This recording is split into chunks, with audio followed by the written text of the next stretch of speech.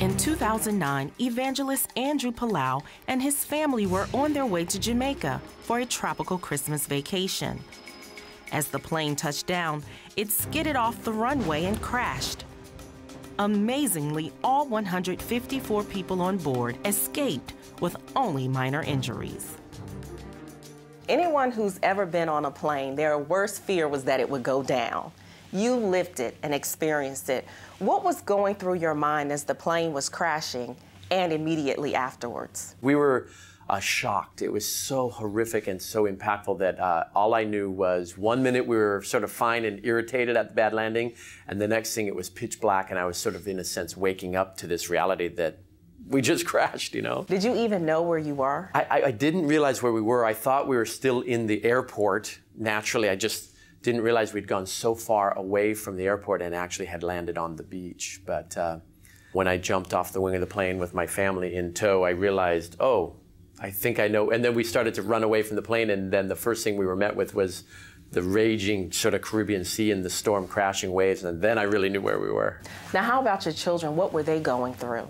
They were so precious. You know, the whole experience has really drawn our family together in a very unique way. You wouldn't wish anything like this upon anyone, right? Right. But you see how the Lord uses it, miracle after miracle, to rescue and save everyone. The enemy had plans to destroy us, and the angels intervened, we know, and we're connected as a family in a way we couldn't have been otherwise.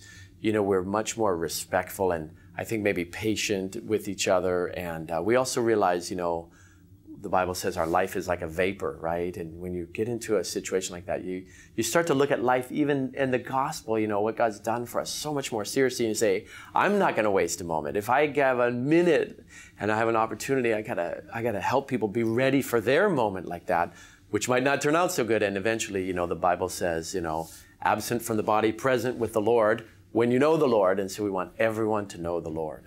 Amen. Now, your journey didn't start there. It was actually a process to you getting where you are today. And I want to talk to you about your book, The Secret Life of a Fool. Now, I remember growing up, my grandmother always said, you never call someone a fool. That's one of the worst things that you can say about them.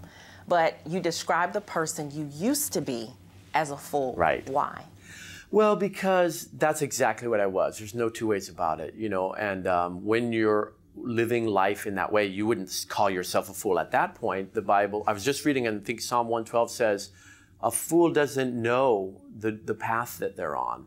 And so it's kind of hard to explain your decision making in that time, because you think things are going well. You have a mask that you wear to say the world is fine, and everyone, you know, to see everything's fine with Andrew, but it's really not fine. And you look at the descriptions in Psalms and Proverbs of what a fool acts like and behaves like, and every time I read them, I'm like, that's me, that's exactly me. And I think any honest person, if you look through the Psalms and the Proverbs, which are so valuable for life, no matter what you think about God or spirituality, if you just look at the Word of God and see the wisdom in there, you might resonate with myself calling myself a fool. In addition to being what you call a fool, you were also a rebel. You were very rebellious. What are some of the things you found yourself getting into? I had this mask that sort of said, I don't want any trouble, I'm not here to cause trouble, I'm not angry. But in my heart, I really was determined to do exactly what I wanted to do, and I didn't care who I hurt along the way. So, you know, alcohol and drugs and all the relationships that go along with that lifestyle really came into play early and increasingly. The further you know, as I went to the university and got away from the constraints of home, I went downhill fast. And, you know, the Bible says those things, he calls them all acts that lead to death.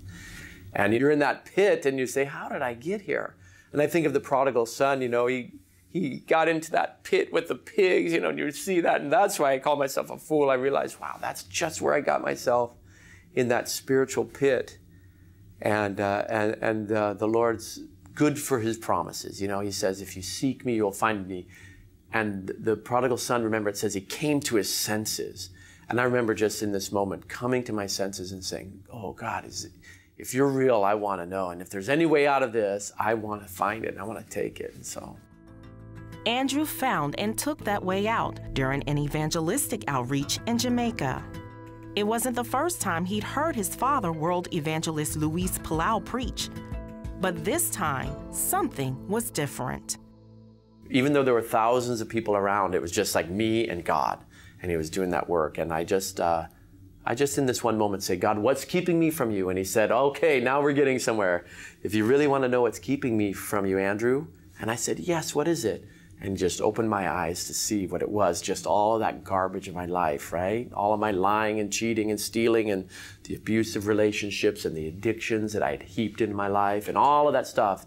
It was there before me. And he calls it sin, right? And all these religious words. And I just began to cry. I was so ashamed of myself. I said, please forgive me. You know, I'm so sorry. And that's called repentance. I didn't know I was repenting. I had no choice. I was just before the Lord, and he just did what he promises. You've confessed your sin, I will cleanse you from all sin. And he did it in a moment. So you had a turning point. Now, earlier you described the person you used to be as a fool. How would you describe the person that you are today? Unfortunately, still a fool, right? A fool for Christ, the Bible says, right? The apostle said, for anything, we're just fools for Christ. The world will look at you and they'll say, that person's nuts, you know?